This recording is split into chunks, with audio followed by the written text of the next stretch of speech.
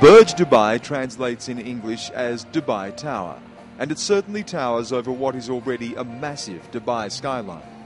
Gen-Ho Kim is Senior Vice President with Samsung Construction, a division of the giant Korean multinational company that is rewriting construction records with this building. That's really scary. Why? You can see down? Oh, yeah.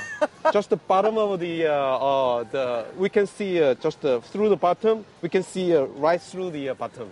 Oh, my goodness. Yeah. The whole way to the ground? Oh, yeah. Yeah, it's really scary. If you fall... Gone. Forget it. What a list of firsts. When completed and opened, it will be the tallest building in the world at more than 800 metres. That's about half a mile high. It will be the building with the greatest number of floors, the world's highest and fastest elevator. When finished after 5 years of construction, the cost will top out at more than $4 billion.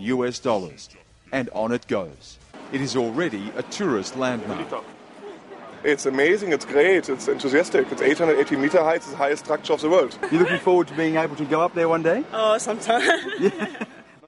In the sweep of human history, the Burj Dubai may not rank with man on the moon, but right now, there is nothing else like it on Earth. Stan Grant, CNN, Dubai.